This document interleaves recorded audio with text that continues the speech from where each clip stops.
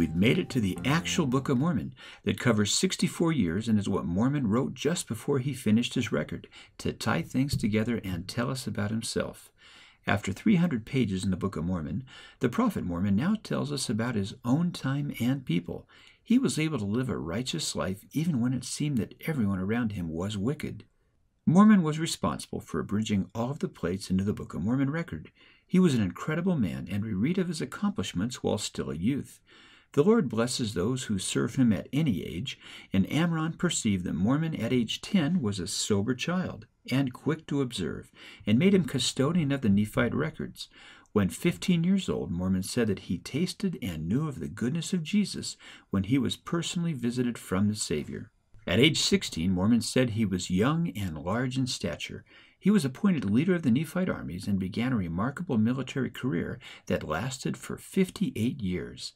Why, with so little age and experience, was he chosen for this duty?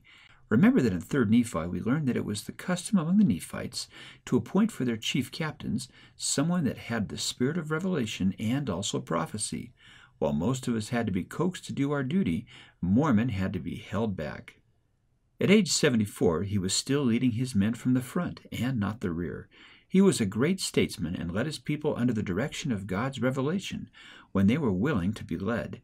He prepared a record that has and will continue to change the lives of countless people, and if followed, will save the world. Mormon recorded during his lifetime, with very few exceptions, that wickedness prevailed upon the face of the whole land.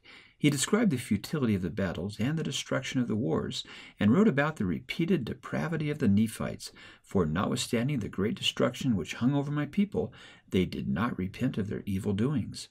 Mormon was forbidden to preach to the Nephites when they hardened their hearts and willfully rebelled against God. The land was cursed for their sake, and the 3 Nephite beloved disciples who desired to remain on the earth until the Savior's second coming were taken away. There were no more miracles and healings, and the Holy Ghost had no influence on the people because they were so wicked. Mormon rejoiced when he saw the people mourning, but when he saw that their sorrow was because the Lord would not allow them to take happiness in sin, he knew it was in vain. He knew the difference between sorrowing unto repentance and the sorrowing of the damned, and he was sorry that they would not come unto Jesus with broken hearts and contrite spirits. His people cursed God and wished to die, but continued to fight with the sword for their lives. Mormon said that when his people defeated the Lamanites in battle and boasted of their own strength, they did not realize that it was the Lord that had spared them. After more than 30 years of leading the Nephite armies, he refused to lead them because of their wickedness and their desire to seek revenge. Mormon had the hope and peace that he would be lifted up at the last day, and he remained righteous and faithful. He showed us how we can live in times of increasing iniquity and awful wickedness. The Nephites had not learned to love their enemies and not seek revenge or retaliate in anger.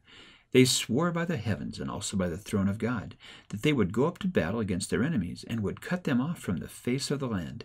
And it came to pass that in the 367th year, the Nephites being angry because the Lamanites had sacrificed their women and their children, that they did go against the Lamanites with exceedingly great anger, insomuch that they did beat again the Lamanites and drive them out of their lands. This course of action only escalates misery in the world and supports Satan's plan for all mankind and led to their destruction. Mormon told of the Nephites' losses against the Lamanites and explained, "It is by the wicked that the wicked are punished." Mormon must have known from the records and the people's actions that the time of their destruction was at hand. It came to pass that my sorrow did return unto me again, and I saw that the day of grace was past with them, both temporally and spiritually. For I saw thousands of them hewn down in open rebellion against their God, and heaped up as dung upon the face of the land. He loved both the Nephites and Lamanites, and poured out his soul in prayer for them, but it was without faith, because of the hardness of their hearts. When he agreed to lead them again, he said he was without hope, for I knew the judgments of the Lord which should come upon them. For they repented not of their iniquities, but did struggle for their lives without calling upon that being who created them.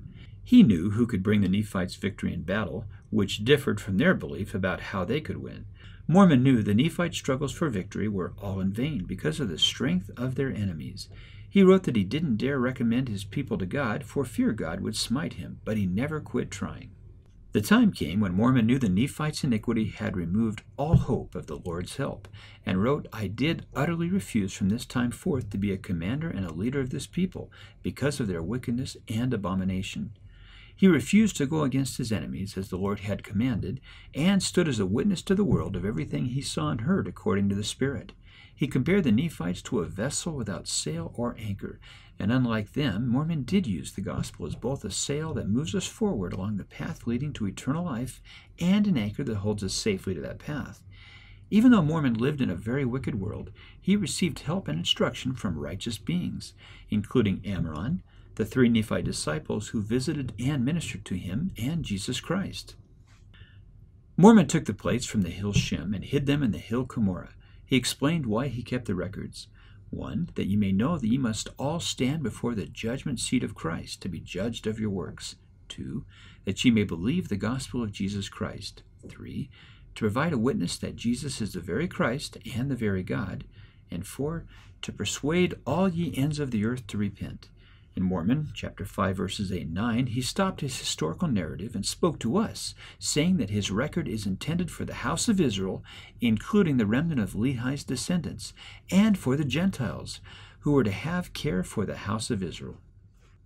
The time finally came in Mormon chapter 6 when their society could no longer be reclaimed through repentance, and they gave up their right to occupy this promised land by their disobedience. Mormon was 74 years old in their last battle, and when it was over, 24 survivors gathered at the top of Cumorah, and they were the final solemn witnesses to the judgments of God. The land for miles in every direction was littered with the bodies of thousands of dead men, women, and children, all sacrificed on the altars of Nephite iniquity. Mormon's anguish at this sight reaches out across the ages to us, wrenching our hearts and souls with a reflection of his own sorrow. Oh, that ye had repented before this great destruction had come upon you!